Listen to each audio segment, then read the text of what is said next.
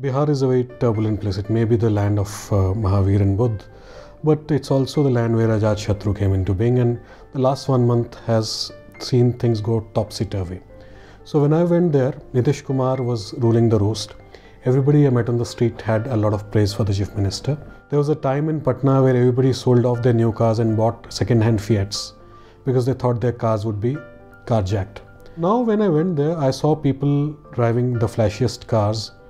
There is a mall which has been launched by Prakash Jha, the filmmaker, called the PNM Mall, where people were queuing up to watch Hollywood films at about 11 o'clock in the evening. Eating out is on a boom. I met a team of people from the Taj chain of hotels who want to set up a 5-star there. But people have got the confidence now, and now they have the spending power. They always had the spending power even earlier, but they were afraid they would be kidnapped. I met one doctor who's a cardiac surgeon, who says that he was not kidnapped because he was a cardiac surgeon. He was the only one who set up the first heart hospital in Patna.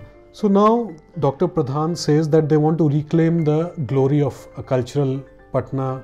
He has memories of Patna where 20 years back, even rickshaw pullers stopped to listen to a Pandit Jasraj or a Bhimsen Joshi. I met the police as well, and they claimed that over the last 10 years, the kidnapping for ransom, which was a full-fledged industry, has come down quite a lot. Now Patna and the Bihar government has tied up with Orange Telecom, and they have a state-of-the-art surveillance system with 150 video cameras which are in place. They've kind of centralized it, which is even better than a Delhi or Bombay. But the old problems remain. It's very congested still.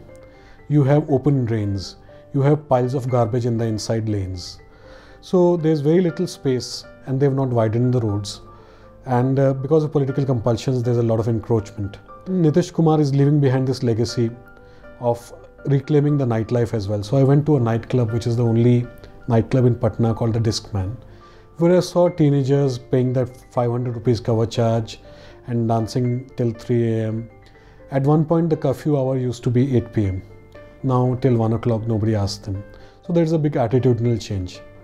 I think some of it has to do with institutes like the IIT being set up there. So there are students from all over India who come there, and they expect the same trappings of big city life, which they expect in a Bombay or a Delhi.